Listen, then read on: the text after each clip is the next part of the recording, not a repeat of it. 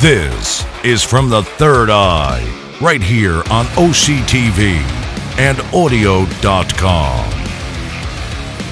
Hello, everybody, and welcome to the world premiere of From the Third Eye, the only podcast that gives you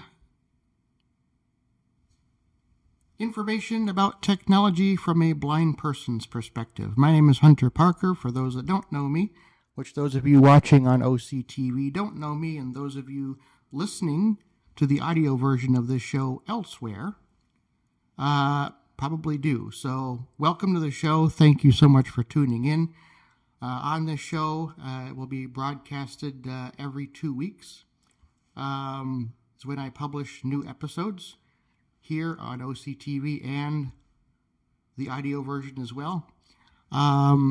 I will be talking about technology, and, well, technology from a blind person's perspective, because I am totally blind. I've been blind since birth. Can't see a darn thing out of both of my eyes. I had some light perception out of my left eye at a young age, but that slowly went away, unfortunately. But here, I love technology, and I can't wait to share my knowledge with you guys here, both on OCTV and on the audio podcast as well. Now, what am I going to be talking about on the first show today? Well, I'm going to be talking about a hobby that I love the most, and I'm going to begin my series on how to get started in this hobby of mine that I love doing. And that hobby would be internet radio. Now, you're probably wondering, what is the difference between internet radio versus your traditional AM or FM station? Well, an AM or FM station has to follow all sorts of guidelines. You can't swear. You can't drop the F-bombs. You can't... you have to play music that you're playing if it's a music formatted station in a certain order. You have to play commercials. There's so many rules from the FCC. Internet radio, a little bit different. The only real rule is you can't play copyrighted music unless you're licensed. If you license your station, which there's plenty of providers out there where that you can do that. Radio 365 is one of them that's pretty popular. That can be very pricey.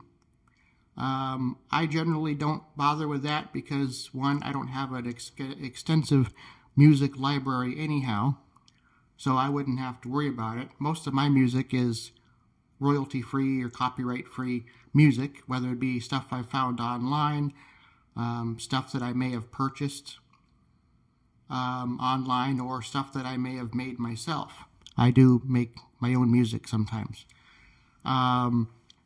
So if you're internet radio, you don't have to be licensed. If you're not going to play copyrighted music like Taylor Swift or Post Malone or any of those people, Zac Brown Band, whatever it is, you don't have to be licensed. You probably should, but you don't have to be. You're not going to get in trouble if you're not.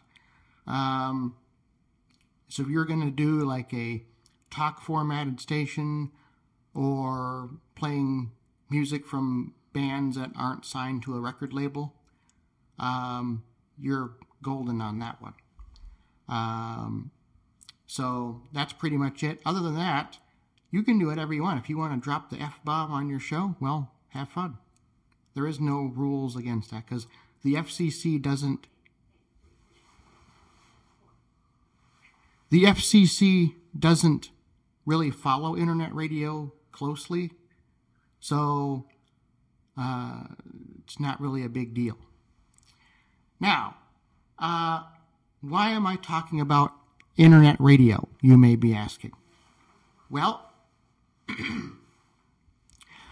the reason I'm talking about internet radio is because I am actually in the process of launching my own internet radio station. I've run stations in the past. Some have been more successful than others, but I really want to get back into it again, and I really want to have fun with it. So my station is going to be called Wild 103, which the name Wild 103, I ran the Wild 103 a while back, several years ago, with a girl that I was with at the time. We were kind of long distance dating, sort of, although she did come to visit me a few times. Well, quite a few times actually.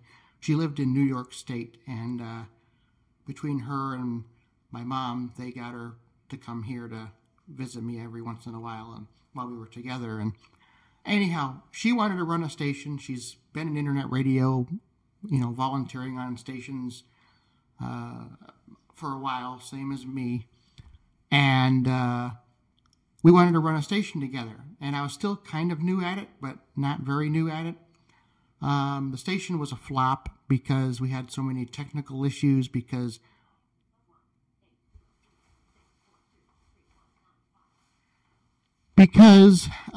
we didn't really know what we were doing, I guess. We kind of did.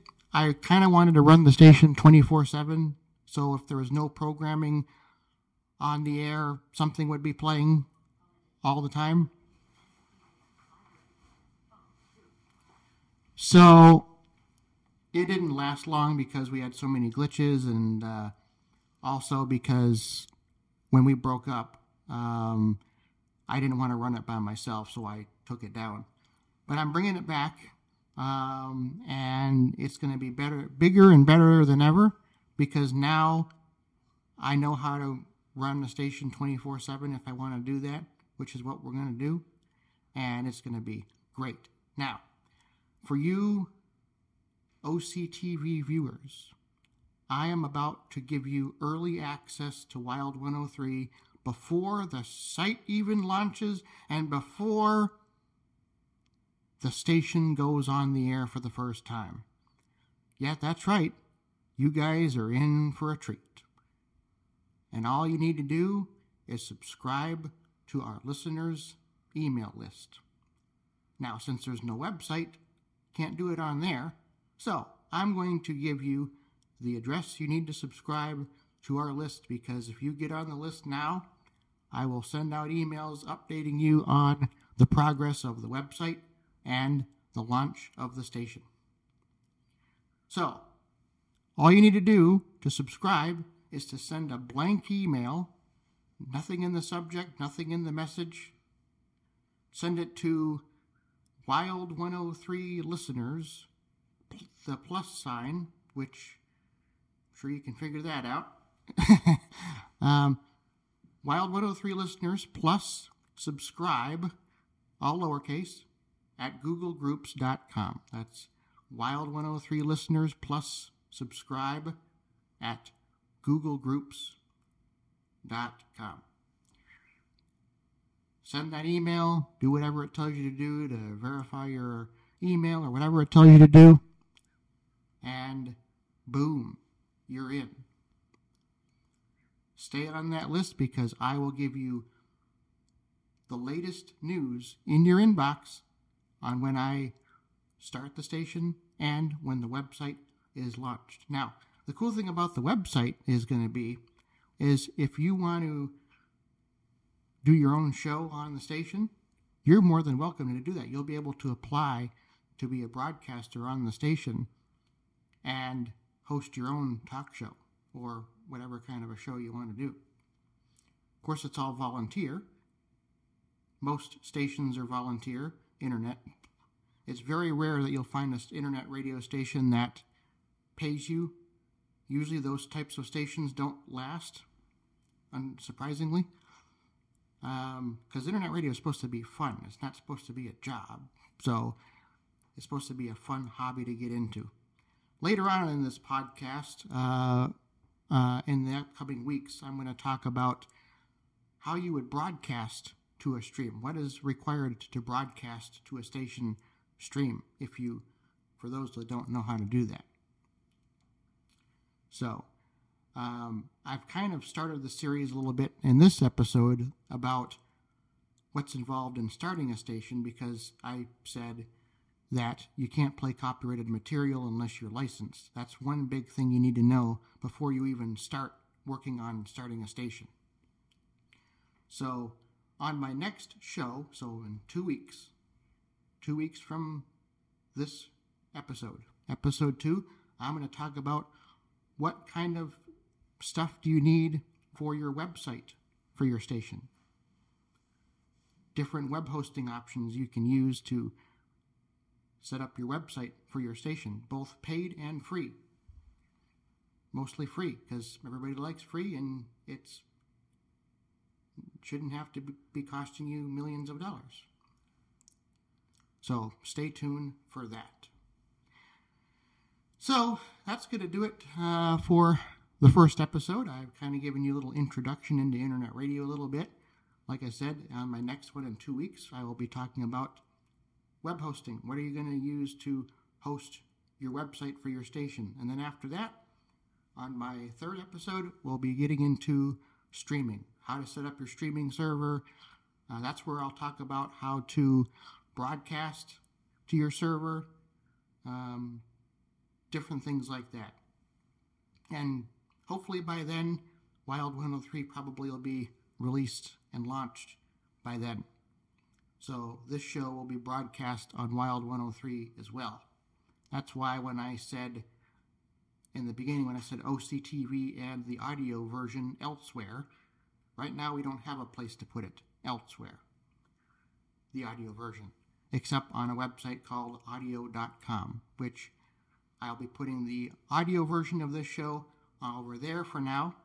Once the station is launched, I will be switching the audio version over to Wild 103 instead of audio.com. So there you go with that. So thanks to everybody for tuning in. If you have any comments or concerns or questions about the show, or would like more information about internet radio in general, you can visit the show's official website, fromthethirdeye.altervista.org. That's fromthethirdeye.altervista.org. That's the site. You can. There's a link to the audio.com page for the show there, where the show will be for now. There's a contact form on the website if you want to email me with any questions. You can fill that out, and I'll get back to you. I usually get back pretty quickly. I check my emails pretty frequently, so it shouldn't take too long to get back to you. So once the show moves to Wild 103, I will switch the link on the website a little bit, so you'll know the various ways you can tune in to the show. So there you go with that. So thank you so much for tuning in. I hope you enjoy the show as much as I did putting it together for you. Thanks to OCTV for their help in making this possible. I appreciate it very much, and I will see you guys in 2 weeks for episode 2, where I will talk about the website stuff. What do you need to host your website for your station? Because you kind of need a website. People can't just tune into your stream without a website, technically. It's kind of difficult to do that. So I'll get into all that next time. So until then, take care. Have a great day or evening, and we'll see you soon. Take care, everybody.